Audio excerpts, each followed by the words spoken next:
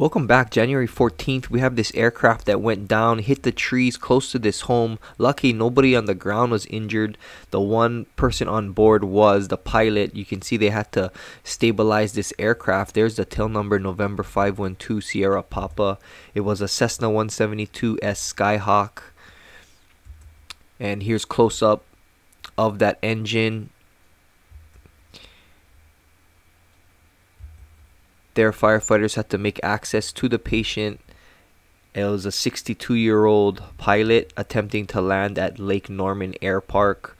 This is near 100 Normandy Road around 12:20 p.m. So I'm not sure if this is them taking out the patient or if this is them trying to stabilize the aircraft. But you can see a lot of sheriffs and firefighters, paramedics all came, and it's not a good sign usually if there's that many people for one patient.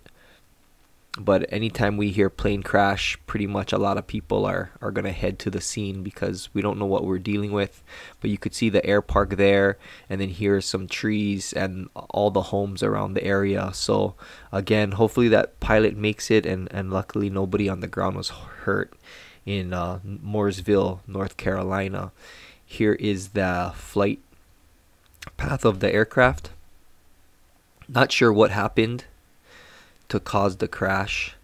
Moving on, January 18th, Miami, Florida. This Boeing 747 had a fire to the number 2 engine after takeoff from runway 9 at Miami International Airport.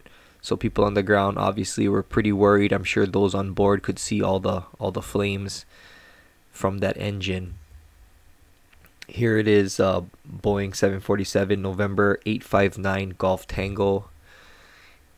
And here's the flight path of this aircraft in Miami. No injuries on this one, so all good here. And then finally, January 19th, we're in Loretta, Florida.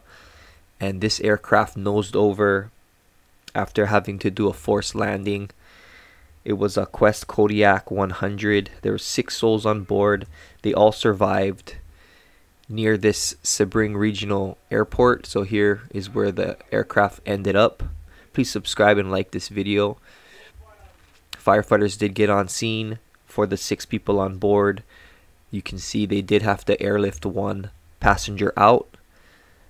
The other 2 went to the hospital from the ground ambulance, and the other 3 were okay. And then here it is, that Kodiak again, upside down.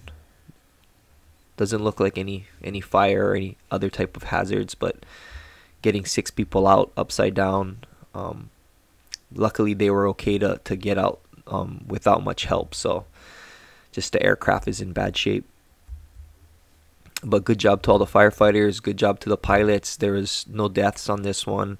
Everybody, for the most part, was okay. Except for maybe that Cessna on the first video. But thanks everybody. I will continue to look for these aircraft incident accidents. Maybe we can learn something. This is Arford. I'm Keone. See you guys next time.